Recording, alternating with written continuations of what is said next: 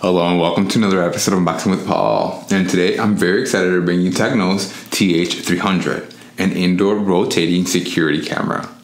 Let's take a look at it. You can currently find this on Tecno's Amazon shop for about $43, so less than half the price of a Ring camera.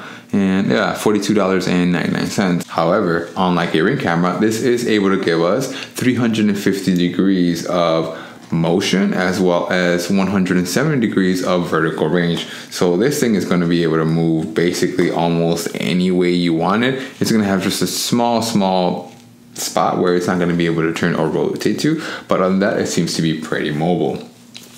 Let's go ahead and just look at our packaging real quick. It is very nice, very glossy pictures with telling us that it's a very simple setup. And without further ado, let's go ahead and get this open. One of the great features about this camera that I thought was interesting is that unlike a Ring, this camera offers a whole 2K resolution as opposed to the 1080p resolution that we would normally get in a Ring camera. So twice the resolution of what, again, we would get in a Ring camera, which is twice the price. Let's go ahead and see what do we get in here.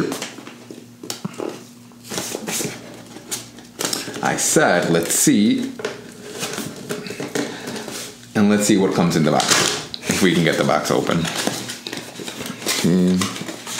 And it says we have a power adapter, a power cord, a manual, as well as an installation package. Okay, let's see what all that's about.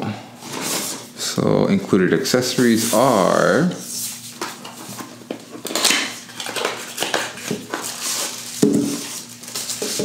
we have a wall adapter.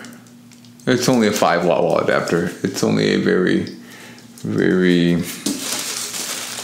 weak by today's standards wall adapter, as well as having what looks to be a fairly long Type A to Type C cable. This thing's 10 feet long. So it comes with a 10-foot wide USB-A to USB-C cord. Okay. And we also got a little user manual.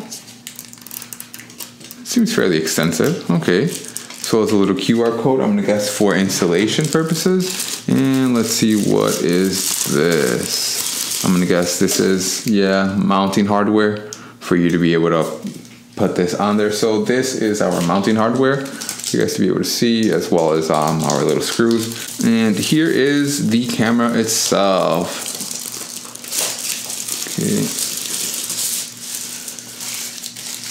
So again, I'm very much comparing this to a Ring camera, and not only because Ring is the industry leader and it is the most popular camera that we have. And today, it's also the camera that I happen to have at home, and it's something that we use all the time, that we use every day, and it's a very useful thing. It's a very useful product that offers so much peace of mind, and it's just good to know that your house is protected, and know that there's always an eye at your house, or that if you have packages being delivered, you can see that the packages will in fact be delivered and nobody will steal it. And if somebody does steal them, at least you'll know what happened to them. You're not going to be left wondering what the heck happened to an item or to something that was on my front door.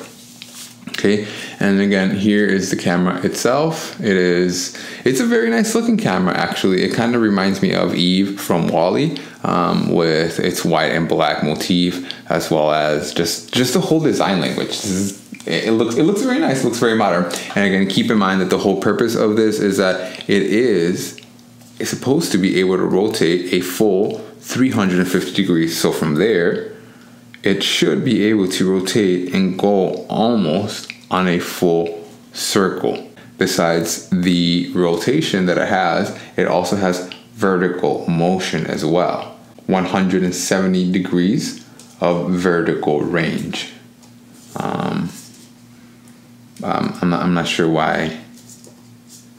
Do you guys see that though? Here, it goes from that to that. Why would you want to rotate it in on itself? See that? It's looking on the inside. Anyway, that's a little odd. Maybe once we fire it up, it's going to unlock, and maybe it's going to spin all the other way around.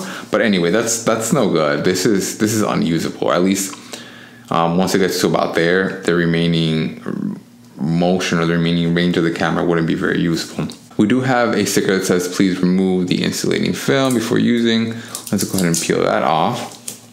And again, just very, very beautiful looking camera. It's very nice looking. It looks like we have a pinhole microphone at the top, as well as having our SD slot right in there.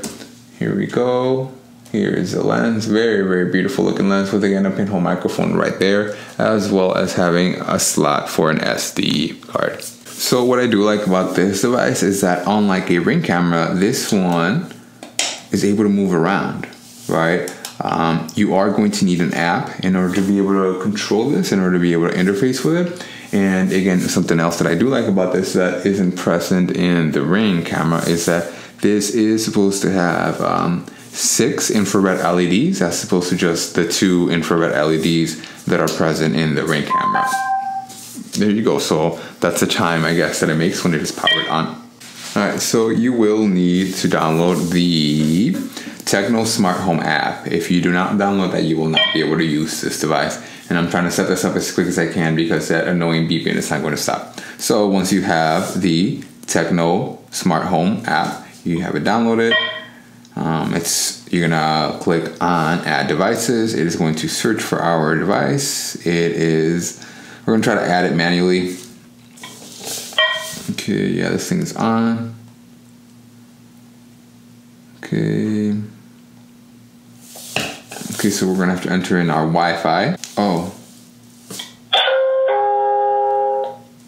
Wow, I don't know if you guys saw that. So after we put in our Wi-Fi password, it asks us to scan a QR code. I'm not sure how that went. Okay, it has made a chiming noise. It says it is adding it. It is telling us to keep the network stable. We did have to read a QR code with our camera itself from our phone, which is a little odd, but it worked. So it worked, and then this is the camera. And let's see. Okay. Oh, wow. We can see ourselves live. Okay, that's full screen. Okay. Once you're in full screen, you can... Oh, that's so cool. Woo! Okay. Wow. That's so dope. Whoa. I'm gonna have... That's really cool. Yeah, we can aim it down. We can aim it up. That is so cool. How do I show you guys this? Okay, so once the app is enabled and once you are on the camera app, you can literally control it as if it were a video game. You can tap it down, you can tap it left, you can tap it right, or right and then left. Apparently I don't know my way around. And that's actually, that's pretty usable. Like, holy cow. I don't know.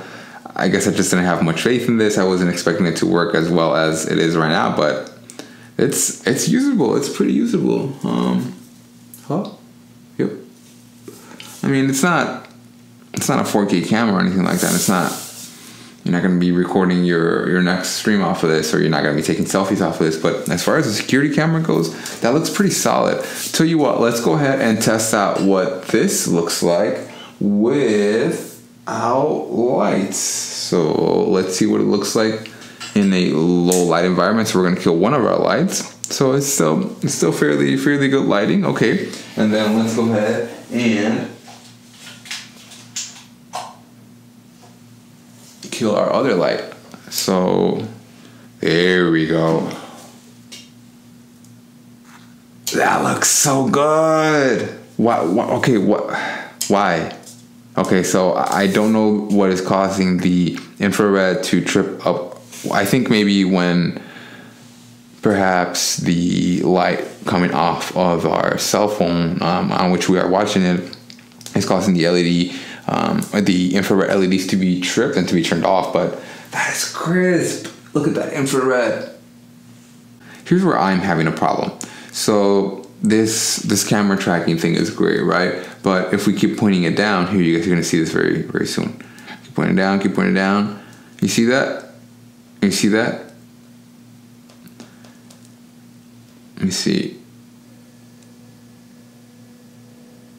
That is a lot. That is, I don't know how to measure that. I do know, actually. So in reality, this is more like 135 degrees of usable motion, because yes, it is able to rotate like so. You know, it is able to go up and down. It is able to rotate. It is able to have vertical motion. However, that vertical motion winds up being a little bit useless when, if you guys can see, it just closes in on itself. So I'm not sure what that's about. And we do have the option to toggle between standard resolution and high resolution, high definition. And we are able to, I guess, you know, talk to the other person in case, you know, this is hung up on our door. And we do have motion detection, we do have motion tracking, and we have a lot of features that actually do make this a pretty full-featured camera, in my opinion. Again, let me know in the comments, what are your thoughts on this camera? Do you think this is going to be replacing your Ring camera or my Ring camera anytime soon? And as always, thanks for watching.